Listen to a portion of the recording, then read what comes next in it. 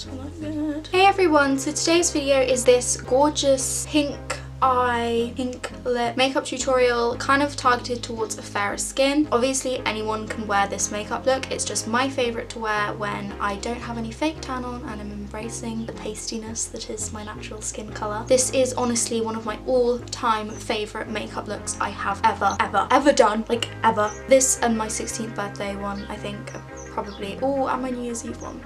I don't know, there are a lot I love, but I think this is my absolute favourite ever. What is this? Go away, please. I feel like if you have green eyes especially, this pink is really going to make your green eyes pop. And the false lashes too just add something extra. I never wear false eyelashes, and this is kind of dangerous because now I want to wear them like every single day. But yeah, if you would like to see how I got this makeup, then please carry on watching. Ow, ow, ow, ow, ow. So to save time, I applied my foundation off camera, and as you can see, I've got some sexy tape on. I've got tape on to make sure that the lines of my eyeshadow are super precise. For eyeshadow today, I'm going to be using my Modern Renaissance palette by Anastasia, and the first shade I'm going in with is Burnt Orange. This is going to act as my transition shade. I would show you the palette, but it would like mess up the focus, and I'm in a rush. So I'm going to be a level 1 BTech YouTuber and just go straight in. I really want to get my hands on the Huda Beauty palette. That looks absolutely gorgeous.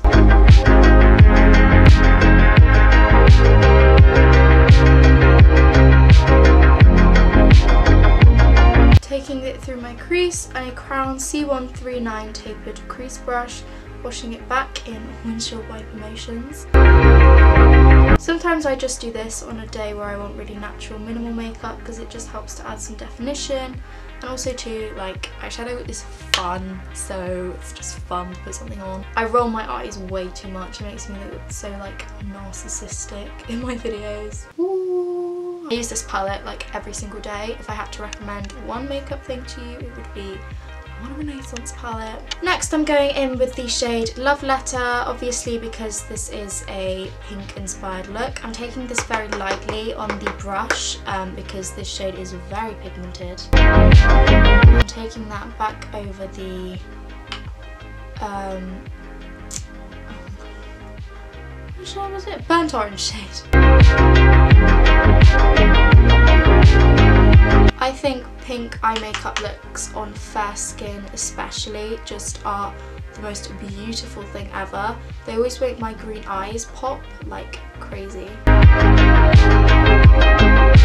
I was wearing pinky orange eyeshadow the other day whilst I was going to a party, and I went to my friend Tabsy's house before, and my friend Maisie was there and she was like, "Have you got contact lenses in?" But it was just because the pink was making my eyes go like whoop.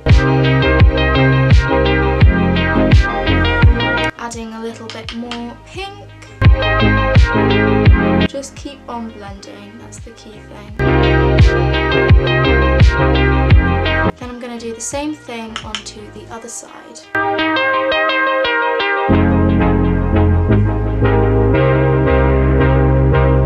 Then through my crease I'm going to take some of Venetian Red, which is like a more reddy version of Love Letter, and I'm just taking that through my crease on a Zoeva 227 Luxe Soft Definer. This brush is a lot more tapered, so it allows you to have more control over where you place the product.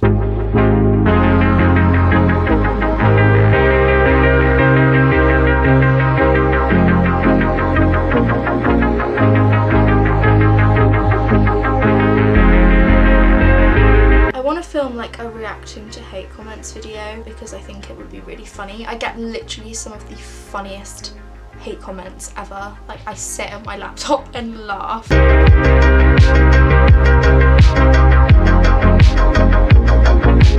Now for my lid shade, I'm actually taking a Jeffree Star Skin Frost. This is King Tut, and I'm taking it on the brush that came in the Anastasia kit, the sort of smaller end of it, and I'm placing that all over my lid.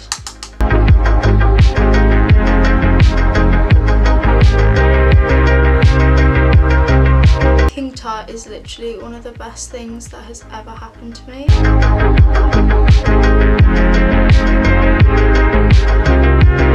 Also highlighting my inner corner with that colour. Zoom out.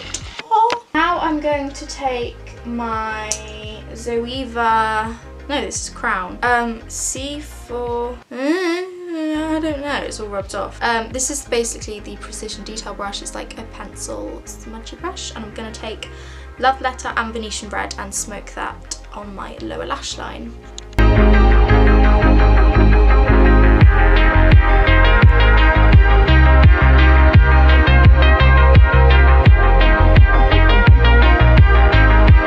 I personally love lining my waterline with an eyeliner, so I'm going to take the Rimmel Scandalise eyeliner in 001 Black.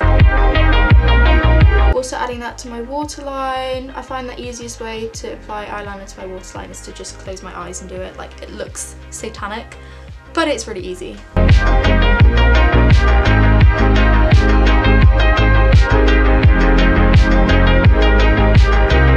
So my camera just decided to be a massive a-hole and stop recording. Rude!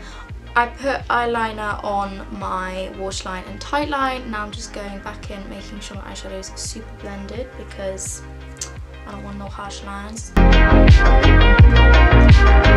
And I'm also going to go in with this Real Techniques shading brush and kind of smoke the eyeliner into my lower lash line eyeshadow.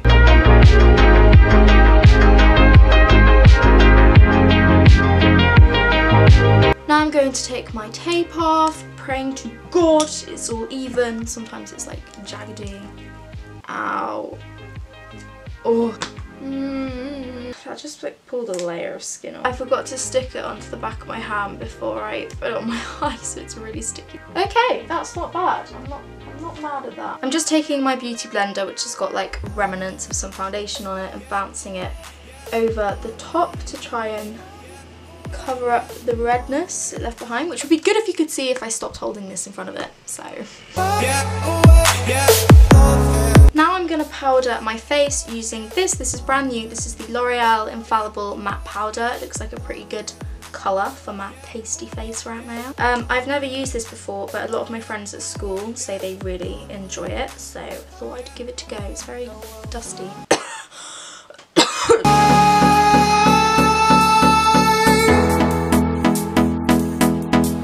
Gotta snatch it. I've got a moustache. I really like it. Now I'm going to take a Jeffree Star Skin Frost. This is in King Tut, but I'm actually going to mix it. Oh, I've got like a brush hair at my nose. I'm going to mix it with the white shade from the Makeup Revolution Ultra Contour Palette. It's the shade to lighten it up a bit because I have no fake tan on ATM.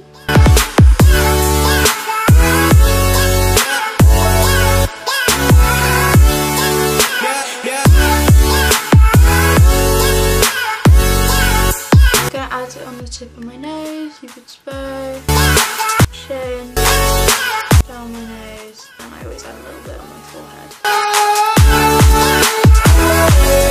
Before I do my eyebrows, I'm just going to go in with some bronzer. Once again, taking the Makeup Revolution contour palette and just going like really lightly. Does anyone know how you can get rid of like these? Because I swear to God, they're so annoying. It gets in the way of everything.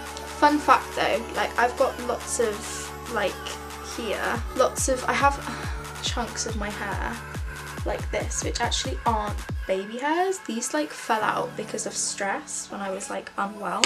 So waiting for those to grow back is lots of fun. I used to have crazy thick hair. It's a lot thinner now, but it's all growing back, so it should be okay.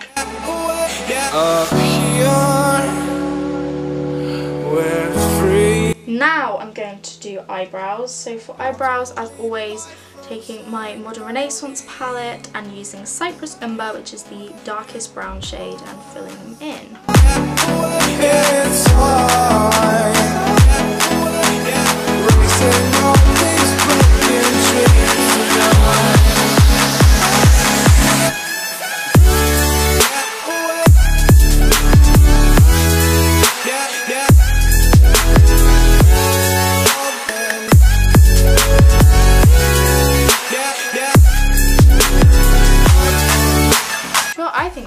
Good as we're gonna get them. Now I'm going to curl my lashes and put a couple of clips on the scar of them. Do you know what? I'm gonna wear falsies today.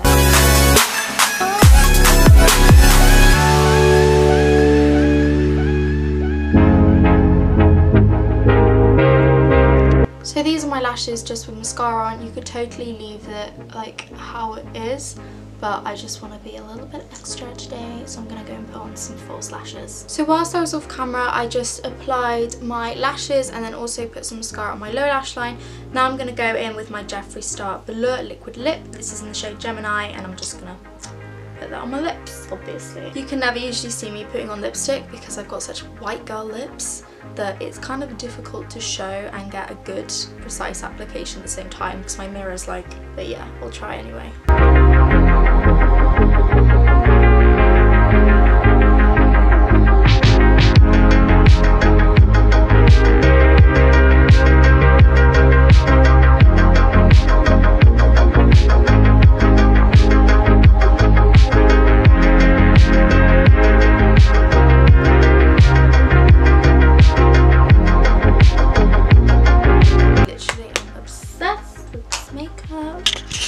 Zoom y'all in so you can admire my face.